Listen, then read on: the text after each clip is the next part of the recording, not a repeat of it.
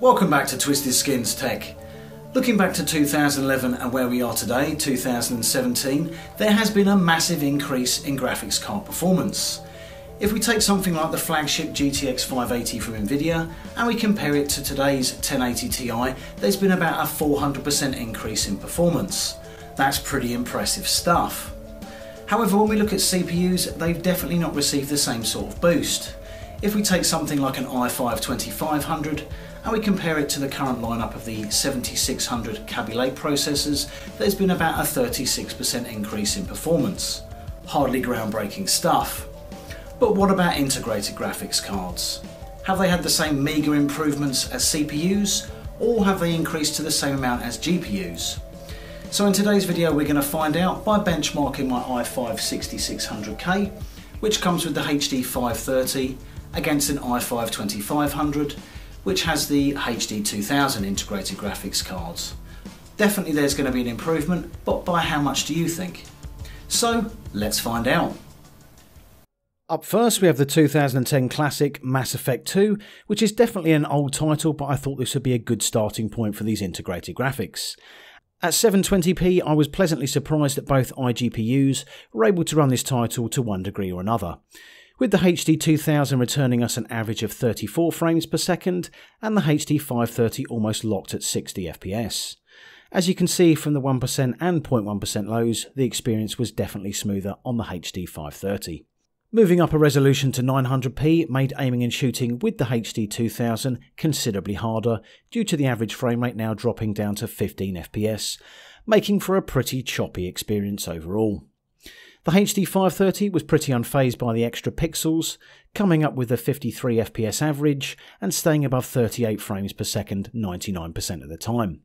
Finally, at 1080p, the HD 2000 was completely unplayable, delivering an average of 11 FPS and ever lower 1% and 0.1% lows.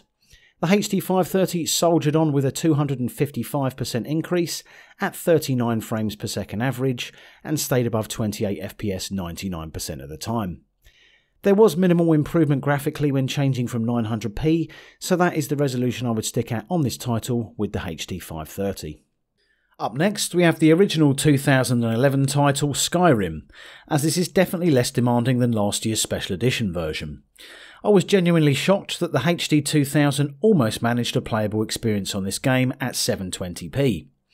As you can see, it averaged 23 FPS and stayed above 15 FPS 99% of the time. Once again, this was a breeze for the HD 530, which returned an average of 60 FPS and stayed above 32 FPS 99% of the time, even during heavy combat. Moving up to 900p really challenged the HD 2000, which was only able to muster 15 FPS average and stayed above 10 FPS 99% of the time. At this resolution, the HD 530 returned an extremely playable experience, averaging 58 FPS. That's a 287% increase, and little changed at the 1% lows as it stayed above 31 FPS 99% of the time. Finally, at 1080p, the HD 2000 was a complete slideshow, averaging 12 FPS with lows of just 6 and 5. Ouch. Although the experience was still playable with the HD 530, it was definitely being put to the test, delivering an average of 48 FPS and staying above 25 FPS 99% of the time. Again, I would recommend 900p for the HD 530. Moving on to the colourful 2013 title Bioshock Infinite, I was surprised just how good this game looks, even with the graphics preset knocked all the way down to very low. Unfortunately, even at this setting, the HD 2000 was a pretty sketchy experience. At 720p it averaged just 15 FPS and stayed above 10 FPS 99% of the time. The HD 530 on the other hand managed an average of 76 FPS, that's a whopping 400% increase, and it certainly showed, as this was smooth as silk on the integrated GPU. Upping the resolution to 900p, we see more of the same, with the HD 2000 unplayable, returning an average of 10 FPS, and once again the HD 530 gave a great performance with a 440% increase this time, averaging 54 FPS. At 1080p, the HD 2000 was begging for mercy, as it returned an abysmal average of just 7 FPS, The HD 530 was also starting to feel the strain as it turned in an average of 41 FPS and stayed above 26 FPS 99% of the time, which is quite different compared to the earlier results we've had. Best played at 900p if you want a butter smooth experience. Finally, we have the 2004 remastered classic Fable Anniversary, which was released in 2014 and run on the lowest graphical settings. I expected this to really test both iGPUs, and it certainly did that. At 720p, the HD 2000 was definitely unplayable, averaging 12 FPS, with combat that was slow and unresponsive. Even the HD 530, that was crushing it at 720p, was having a harder time than usual, averaging 41 FPS, but thankfully it stayed above 30 FPS 99% of the time.